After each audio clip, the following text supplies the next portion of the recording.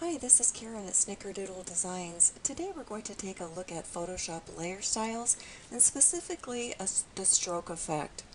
But before we get started, I'd just like to show you this is the set of styles that we'll be working with. These are my Painted Autumn styles, and they are the styles that I used on the Painted Autumn word strips. We are going to use them on the Painted Autumn quotes though today. So what is a layer style?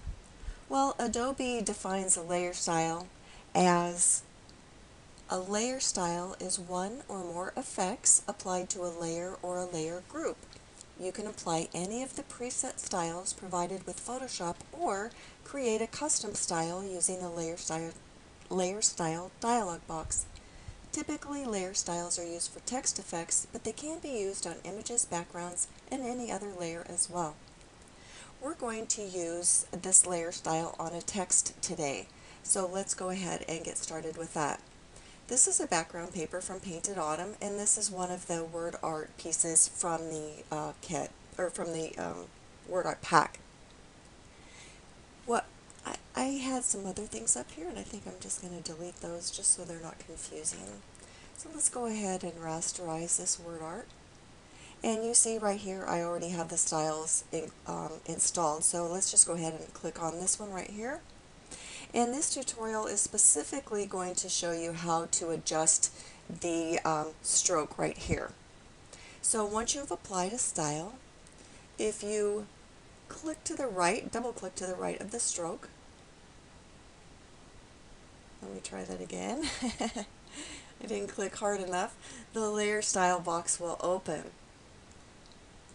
And here you will find that the stroke is highlighted in gray, and that means that all of the options for the stroke will be visible on your right hand side. If you by chance hit the inner shadow or another layer and the layer style box opens and you see that stroke isn't in dark gray, all you have to do is just click on it to change it, and then the stroke options will become available. So the options available for the stroke are the size of the stroke, the position of the stroke, the blend mode, the opacity, the fill type, and the color if you have color selected. So I'm going to go through these backwards just very quickly. This is the color. If you want to change the color, just click on that and the color picker will open, and we'll come back to that in just a minute. Fill type I have set as color.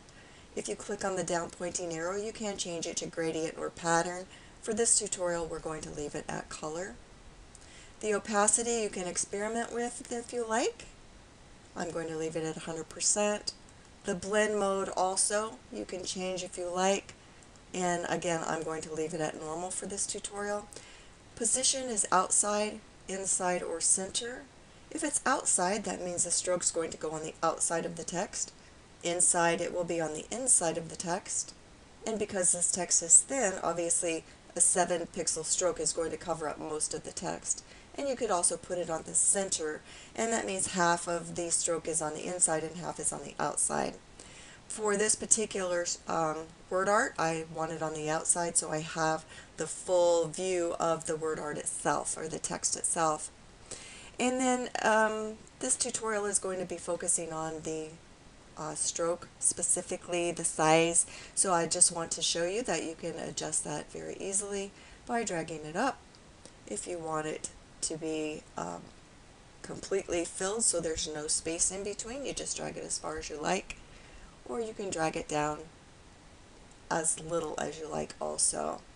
For this particular quote, I really liked it at 7, so let's leave it there. Now if you had this quote on a white paper, this stroke wouldn't be visible, and so that's when you might want to go ahead and change your color.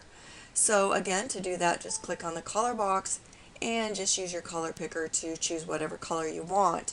You can come over to the paper and just grab a color from the paper itself.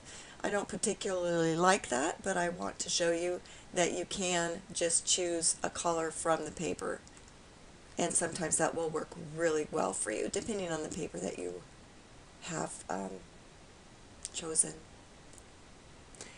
Something with Photoshop, let's go back to this yellowish color. Something with Photoshop Creative Cloud is that you can add a second stroke, and you do that by clicking the Add button here,